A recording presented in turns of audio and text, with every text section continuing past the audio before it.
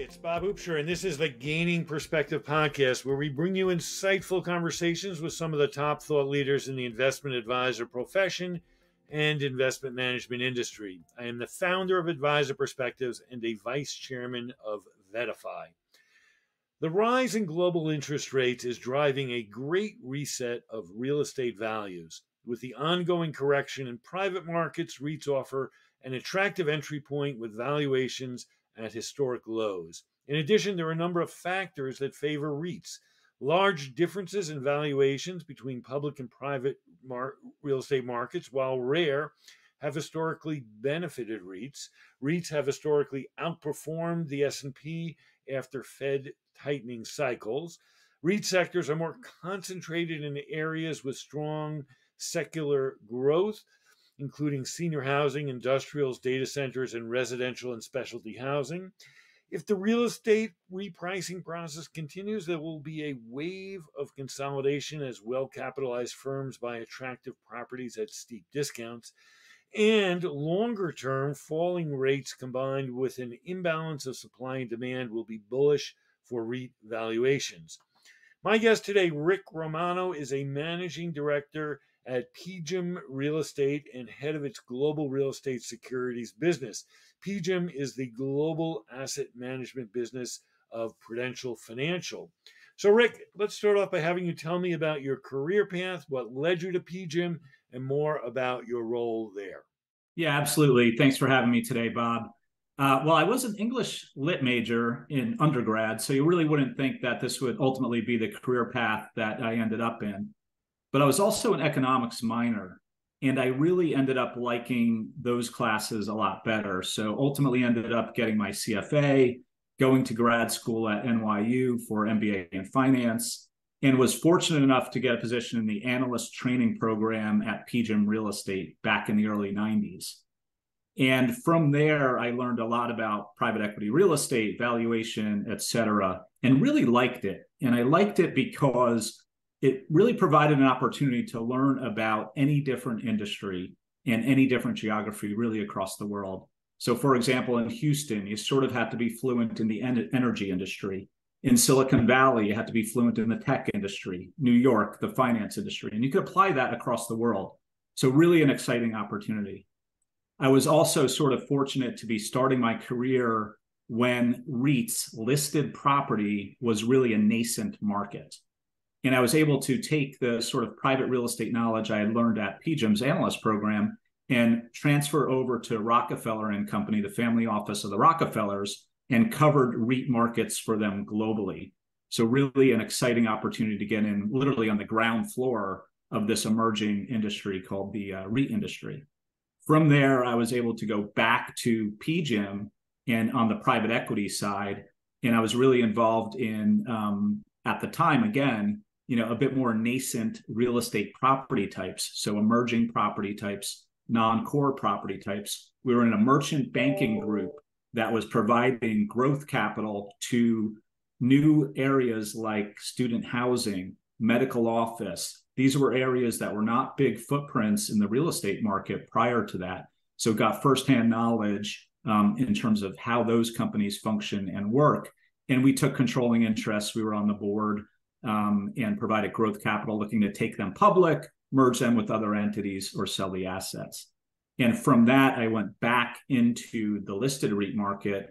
Back in 2005, we formed the securities group in PGIM. I was a co-founder, and using my background on both the listed and private side, we were able to grow this platform significantly over the past 18 years or so.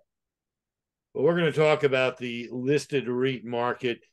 Let's start with some background. Last year was a tough year for REITs. The REIT index was down about 25%. That was its worst performance since 2008, when it was down 41%. Why is now an attractive entry point? Today, there's a really big disconnect between listed real estate pricing and private real estate pricing. It's historically significant. We've really only seen this level of disconnect in pricing between private real estate and listed real estate about 3 or 4 times historically. And we looked back and we said, okay, If we go back in history and see where these conditions were present in prior times, how did listed real estate perform versus private real estate? And the answer is really compelling.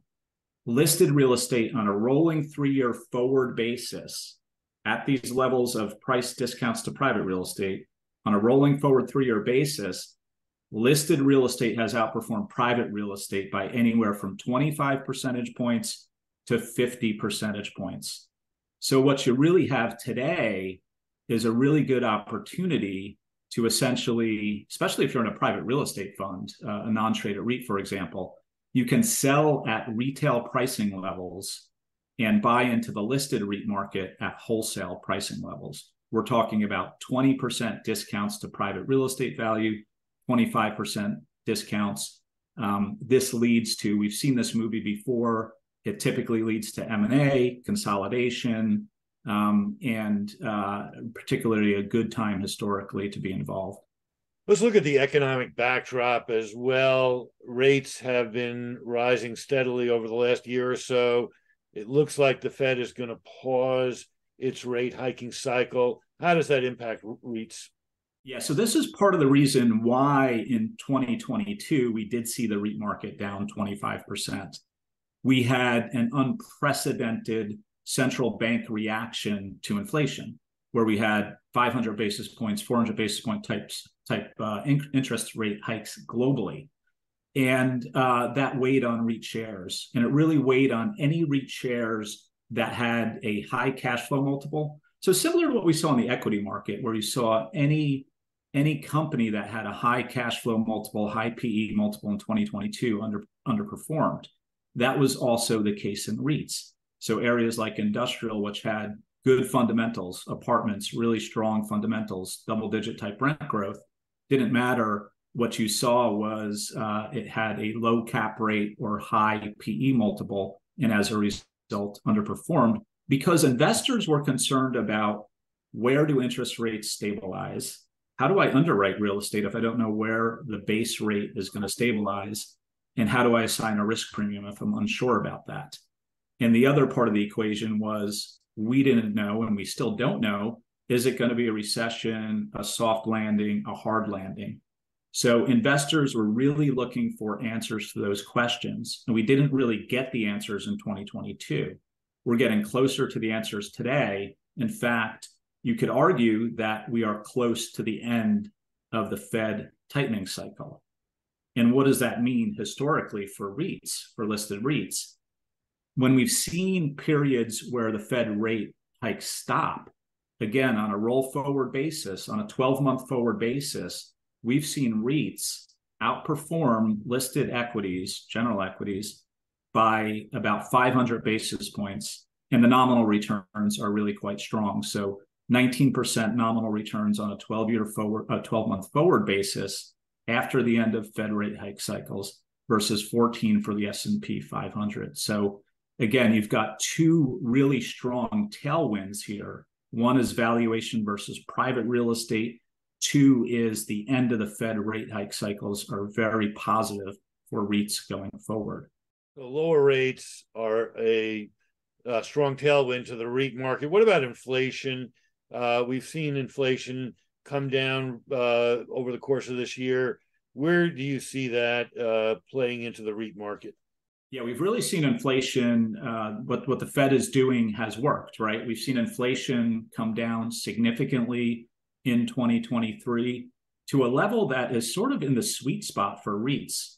When you look back historically at inflation levels of 3 to 4%, that's been sort of the sweet spot of REIT performance relative to general equities and relative to bonds.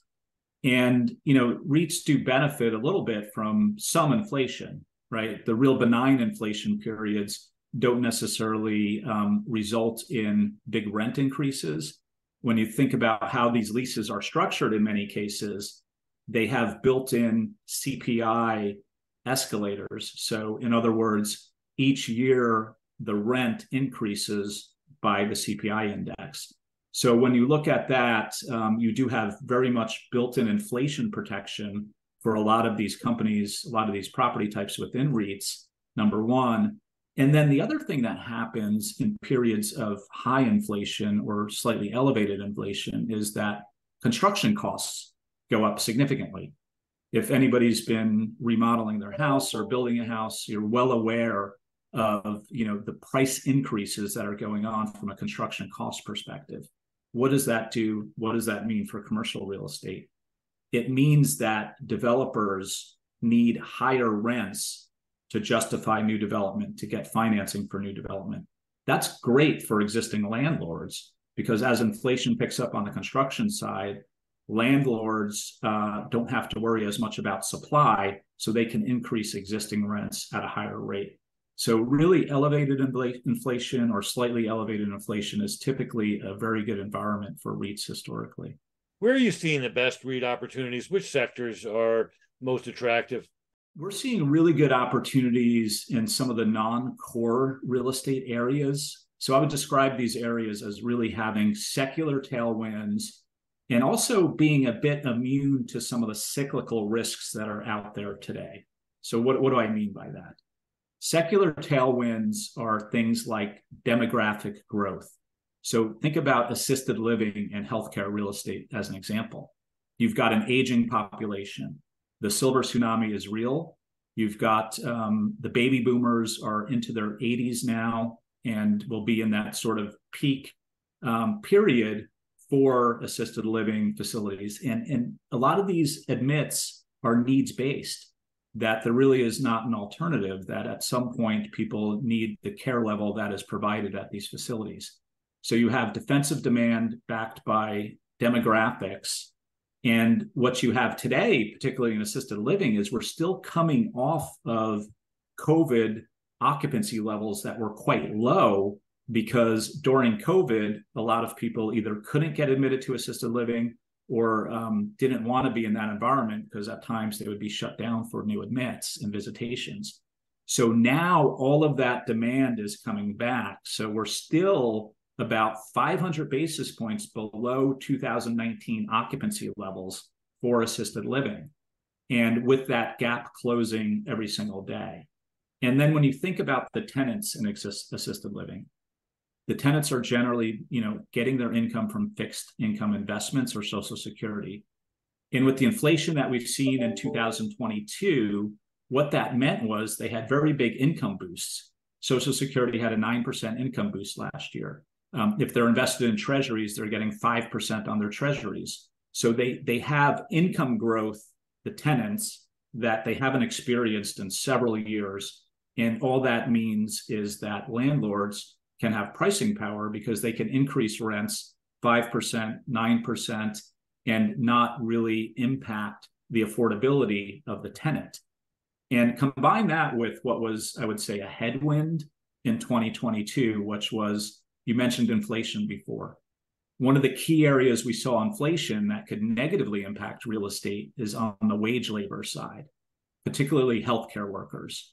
So healthcare worker wage inflation was running double digits last year. That is, like all inflation, reversing out this year and is normalizing.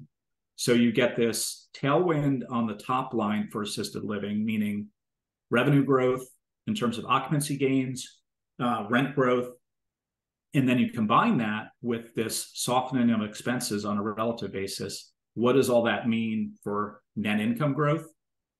15 to 20% same store NOI growth for assisted living real estate. Really hard to find that anywhere else in the market. Forget about real estate, just really anywhere else in the market.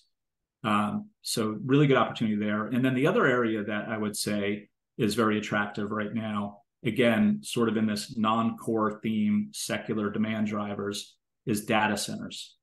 Data centers underperformed significantly in 2022.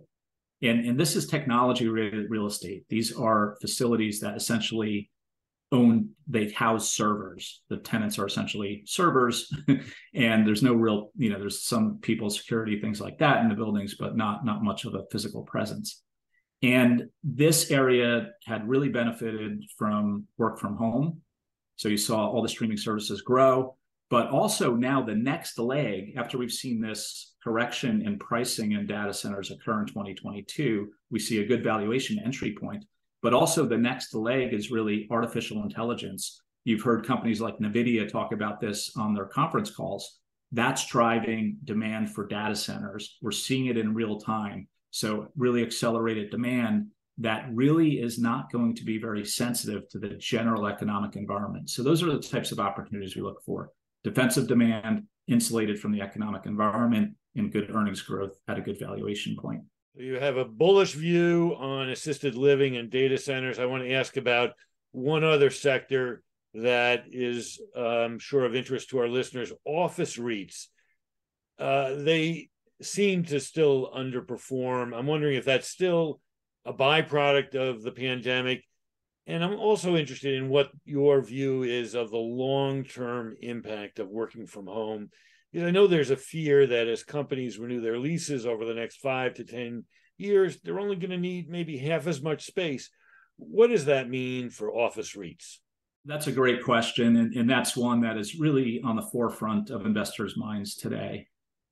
I would say that, number one, over the past 18 months or so in listed REITs, we've had a zero position in office REITs in the US. And recently, however, once we got some of the regional bank headlines and the impact on the office REITs as a result of the struggles at some of the regional banks, because they could be a tenant or a lender, office REITs sold off significantly in June. We tactically did add back to office, but the real key word there is tactical. So we are not long-term believers in office in terms of where the valuations are today, but there's tactical opportunities within the REIT space to generate alpha as opportunities present themselves. Now, this is not going to happen overnight. To your point in your question, these leases are longer-term leases, 5 years or 10 years. So as they roll over, not only will there be less demand for space, but rents will come down. And so the reality is that nobody really knows how bad it's going to get. If you think about what the new normal is starting to look like for office space in some of the major urban areas, 3-day work weeks, the hybrid work model is the standard. Now, that doesn't mean if you're in the office 3 days a week, you need 40% less space because, 2 days out of 5 is 40%. That's not true. But what it does mean is that probably something like 15 to 20% of the office space out there will not be in demand as or use for office space going forward. So that means you have to look at alternative uses, the highest and best use for that land. Is it residential? In most cases right now, yes. But if you retrofit the existing structure, if you're an office landlord and want to do that, there's only about 15% of the space that translates really economically to be able to do a conversion and make economic sense. So you need either cities or state governments or federal governments to come in and subsidize some of these conversions, which may happen over time, or you need these to trade down the land value. So the issue here is you've got leases expiring that, like you said, not maybe half of those might be filled or 3/4. You've got rents coming down. You've got debt that's coming due that needs to be refinanced. So what we're starting to see, one of the trends is we're seeing some of the office companies and private office landlords give back office buildings to the bank, and really credible landlords that typically didn't do this historically, because that's the best economic decision for them, for their shareholders, et cetera. So we think this is going to be a headwind for the next 5 or 10 years. The good news in REITs is that this is a very small component of the US REIT market. It's about 3%. It used to be 18% going back several years.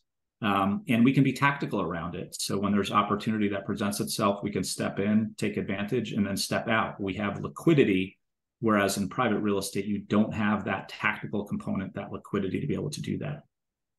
So if office REITs went from 18 to 3% over the last several years, where did that 15% go? Is it now in the private market?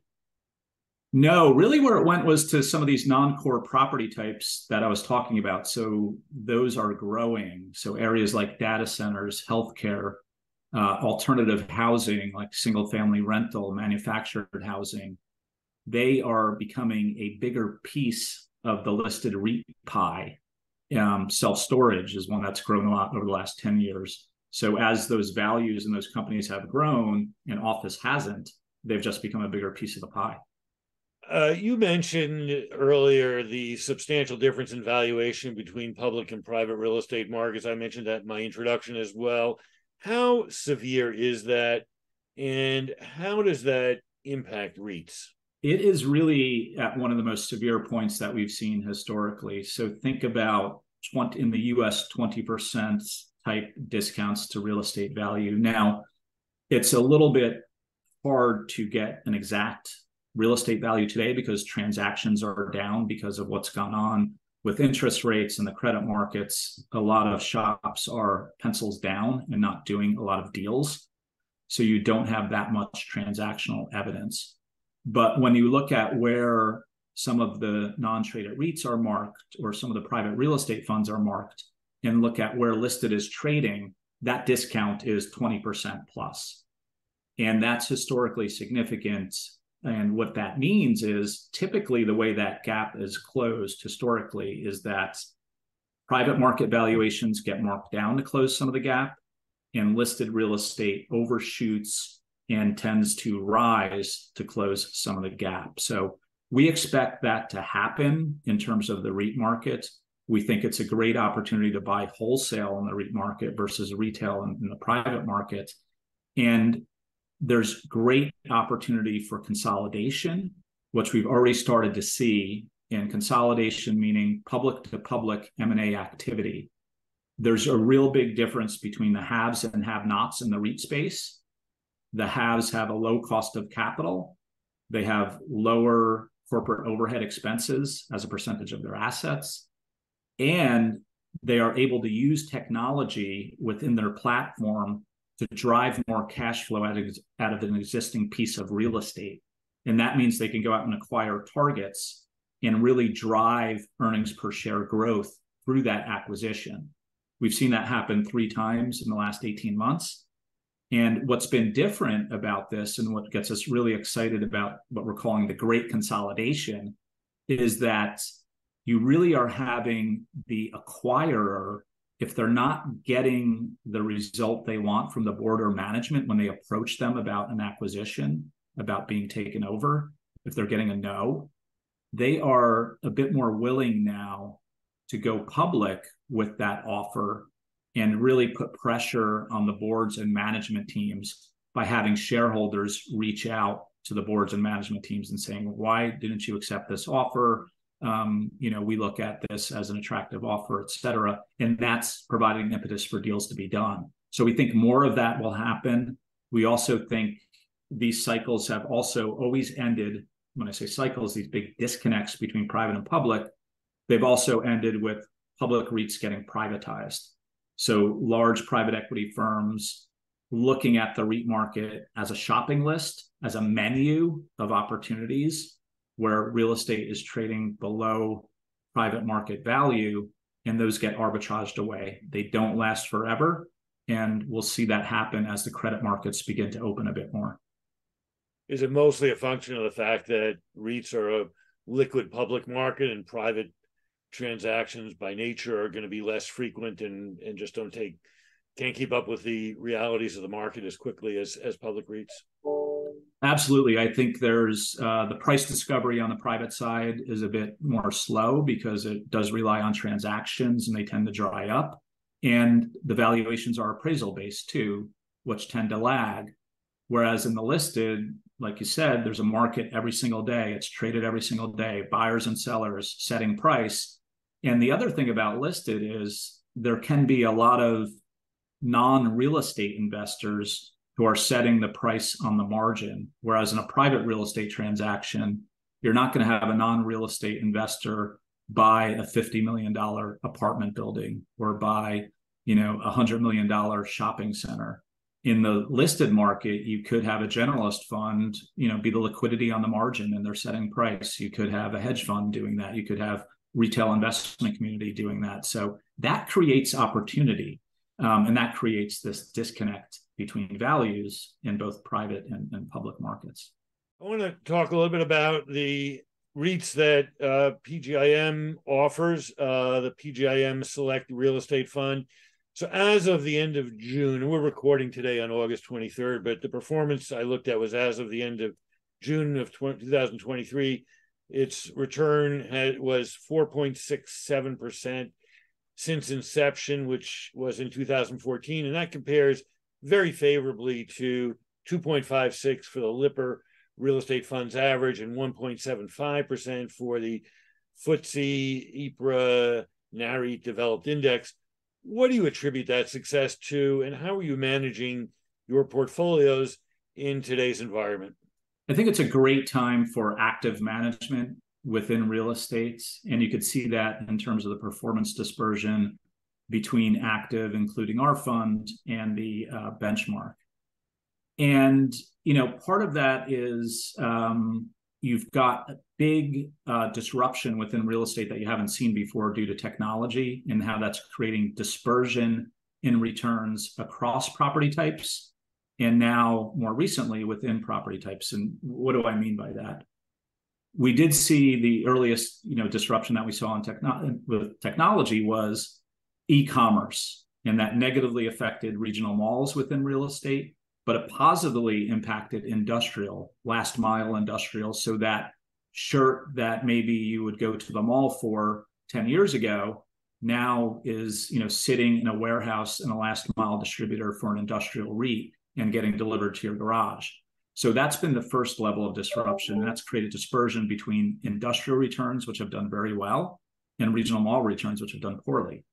Work from home negatively impacted office, right? Technology worked during work from home. We were tested in COVID. Nobody knew it was going to work, but it worked. And that benefited data center technology related REITs, where streaming service demand went up a lot. So as you move forward, where we're starting to see that dispersion now is within property types. So those companies that can utilize technology, whether it's using AI to develop better revenue management systems and better pricing models to drive more cash flow out of their real estate than a company that doesn't have that technology capability, that's creating dispersion. So really good time to be active. That's part of what's helped us. And being part of a large private real estate institution like PGIM really helps us get those insights into what's going on in the market, what's going on in technology today, how does that apply to the REITs? That gives us our information advantage today. So I would say it's, as an investor, you really don't want to be penny wise and pound foolish in this space today, because there are a lot of active opportunities out there today. If there's one key takeaway that you would like to leave with our audience of financial advisors about the diligence that they should perform on a REIT investment, what would that be? I would say when you're looking at the dividend, I do know a lot of advisors are very much focused on the dividend and the yield.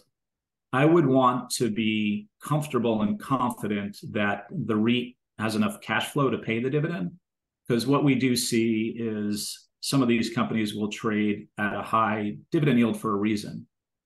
And the reason is it could be a higher cash flow risk. It could be that they're paying out a higher dividend than they're earning in cash flow. We call that monetizing the dividend, meaning borrowing to pay the dividend. So what that means is either that dividend is not sustainable, it's going to get cut, or that dividend is not going to grow over time. We'd rather see a healthy company with good balance sheet management, good capital allocation policy that can grow their dividend over time at a level that's above inflation. So we would rather focus on that type of investment than a company that's just trying to show the highest sticker dividend, but isn't really generating the fundamental cash flow to cover that. I think that's something that's really important to focus on. And what is the dividend yield now on the PGIM Select Real Estate Fund? So the underlying companies, when you roll them up, the board will set the dividend based on all of that. But when you roll up the companies, it's a 4% plus type dividend yield right now. But there's many companies, high quality companies, that are trading at dividend yields of 5 plus and even into the 6 range that we can find.